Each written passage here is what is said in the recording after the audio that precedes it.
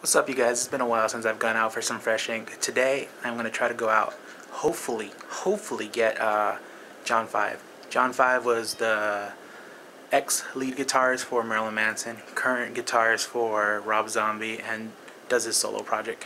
He's going to be out in the city. I'm actually running late, so I got to cut this intro very short. These are the pictures that I'm going to try to get signed. This is a picture that I actually been wanting to get. I've been looking for this picture. This one right here. It's when he was with Marilyn Manson, when he used to play with Marilyn Manson, and this is something that I was hoping to find when I was searching for pictures, and I'm lucky to be able to find that.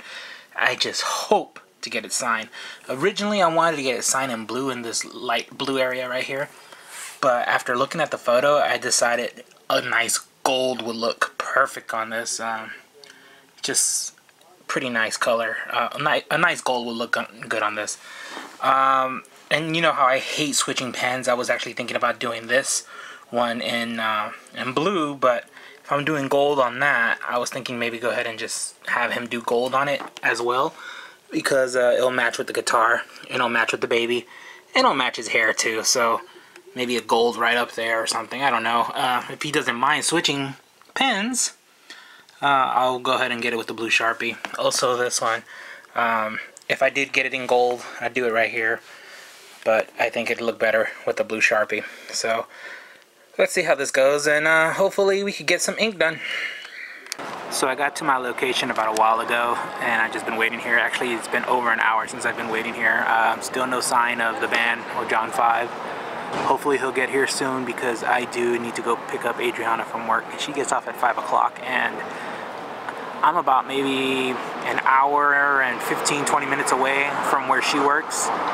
But I would have to take Bart back home, and then have to go pick up my car from home, and then go pick her up from work. So hopefully he'll get here soon. I just saw that the guys from the venue just started saving parking spots across the street for the tour buses, so that's a good sign. Anyways, I wanted to go ahead and show you guys this thing. I had met John 5 back in 2003, I believe, and when I met him, I wasn't really collecting autographed 8x10s yet, and I didn't have anything to get signed by him. Actually, I had a Marilyn Manson CD signed by him, but I didn't have anything else, and I had my a paper bag that I had got from Rasputin Records, and I had him sign the paper bag, and I still have it. Of course, I cut it out, but yeah. So if I have time, I'm gonna show it to him and tell him that I still have it. Yeah, that's him. Just waved at us, man.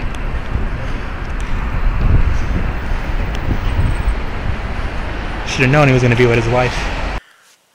Alright guys, so I just got home after waiting, how many hours was it?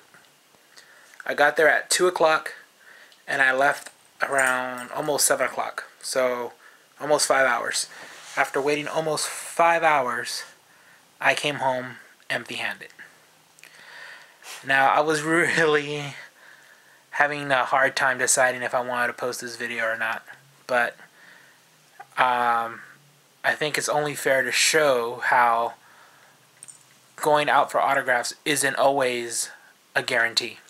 So this is the only reason why I'm uploading this video. Not because I have anything to show, but just to prove that autographs is either a hit or miss. It's not always cotton candies, you know.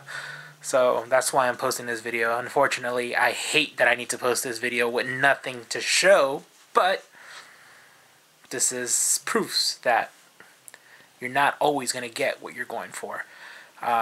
I did see John 5, which you guys saw just a little while ago. When he arrived, he went walking with his wife. And see, what I did was I decided to go wait at the corner where I saw him walk the direction towards.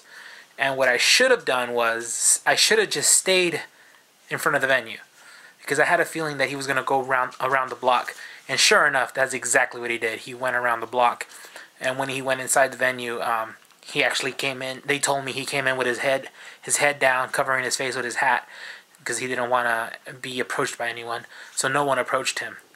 But the people that were waiting outside were already people that were going to his meet and greet, so they didn't really have a reason to approach him. But only reason why I decided to go down the street is because I saw his handler, I'm guessing the tour manager, he kept looking at me kind of funny. And I had a feeling that he was going to tell me that I couldn't get my stuff signed because he had a meet and greet. So I figured, you know, let me try to outsmart him by going down the street and getting him when he's walking back. But unfortunately, I was the one who got outsmarted when he went around the block and went in through the front door. And so that's just how it goes, guys. You're not always going to get what you're going out to get. So when you go out for an autograph, be prepared to come home empty-handed. It's annoying. It sucks. It's a waste of time. 5 hours that I'll never get back. But that's just the way the cookie crumbles. Anyways, guys, I hope you guys didn't enjoy this video. But if you do, go ahead and leave a like and don't forget to subscribe. And hopefully we'll get some ink down the line. I don't know who or what I'm going for next. It's been a while since I've gone out. And it sucks that my first outing in a very long time is an L. So, got nothing. Peace.